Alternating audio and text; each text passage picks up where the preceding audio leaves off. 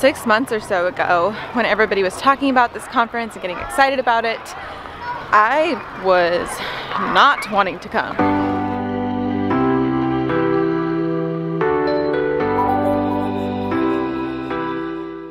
HOA? Yeah, you ready to go to HOA? I am ready. Ready to meet some friends. It's gonna be a beautiful drive. Yeah, it's gorgeous time of year to be driving down south. Down south. We're gonna be staying with a few friends that we've made through YouTube. We got Morgan from Goldshaw Farm. We're staying with Better Together Life, Kelly and Bo Brotherton from Texas, and Blake Kirby. Daddy Curbs. Daddy Curbs. Never have met anybody from YouTube in person, so it'll be really exciting. We have our favorite snacks with us on the road for a road trip. Hippies. What?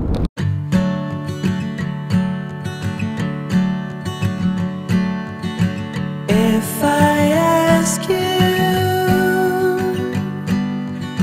don't hold back on. I made it to the HOA conference, Homesteaders of America. I actually remember about 6 months or so ago, when everybody was talking about this conference and getting excited about it, I was not wanting to come.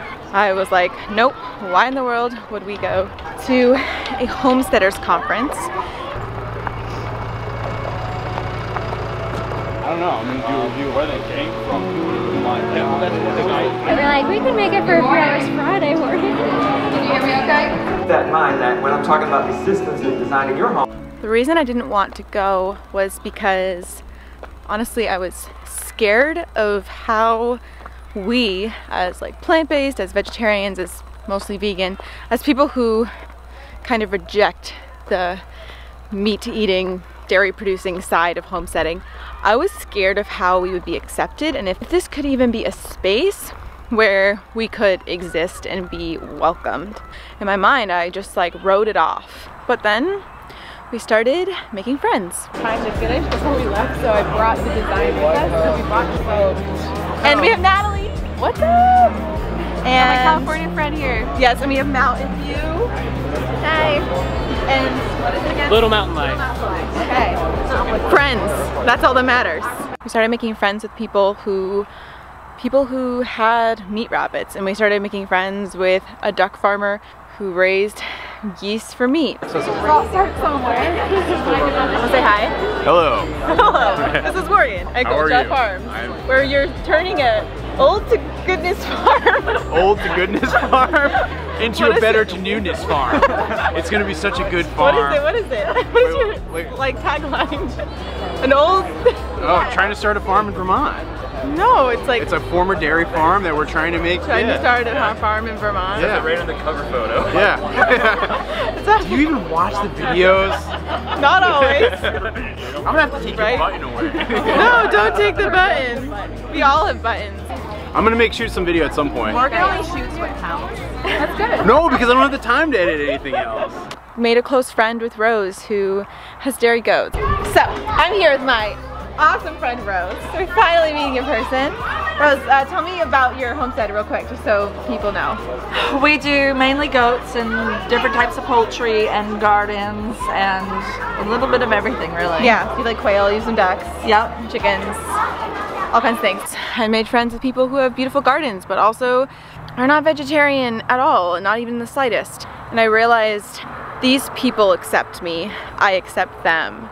We may not agree, we may not share opinions, but they embrace me, so why am I so afraid of the community as a whole, which is just made up of these people who are my friends. Everything's electric. So the heat is radiant floor and a wood stove. Wood stove, okay. Sure. Morning. What's the goggles for? So we're doing a blind tomato taste test. You can still see through the sides. That one was homegrown, the first one. I know, I was so nervous. I knew it and then I started saying this. Because I don't eat tomatoes. So they both taste like disappointment. Alright, Jen, but you got this. You know you got this. Okay, now which tomato tastes like disappointment? First one. So then I started to realize I don't want to miss out on an opportunity to be with my friends. So I bought tickets. That was probably about 5-6 months ago. And we're finally here. One person doing it. I am 100% a romantic, poetic, and silly girl that has made an incredible impact in the world because I said that's okay to be that way. It is okay to be that way. And so I did. I fell in love with Aaron's catalog